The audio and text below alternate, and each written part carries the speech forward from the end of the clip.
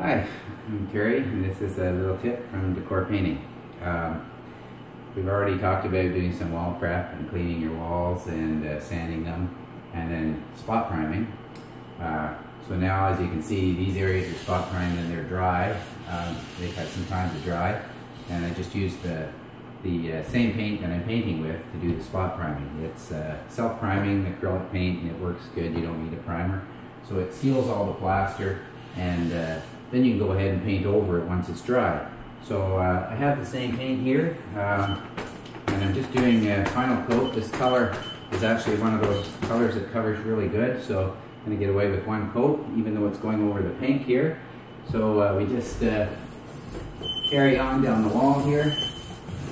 Just make sure you overlap a little bit every time.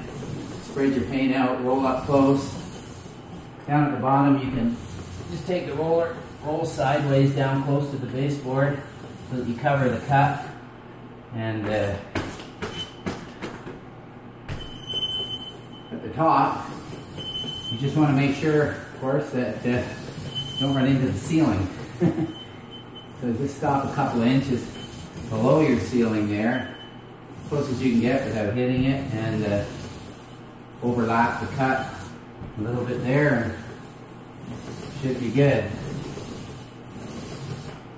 With this type of paint, acrylic paint, it dries fairly quickly, and you can usually put a pretty good coat of paint on and not worry about it running. I'm using a 15 mil roller sleeve, so the roller sleeve holds lots of paint, and you can actually put a fair bit on the wall and just kind of keep rolling along, and it doesn't take too long.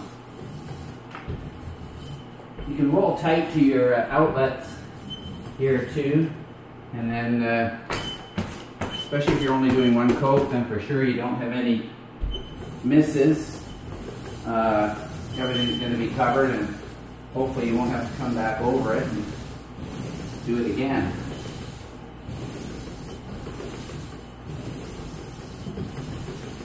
This is a really good color. It's called Revere Pewter. It's a Benjamin Moore color. Covers really well over just about any color. And a lot of times you can get away with one good coat as long as you're putting enough paint on the wall and spreading it evenly.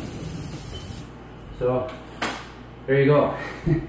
And that's a little tip from Decor Painting for today. Thanks for watching.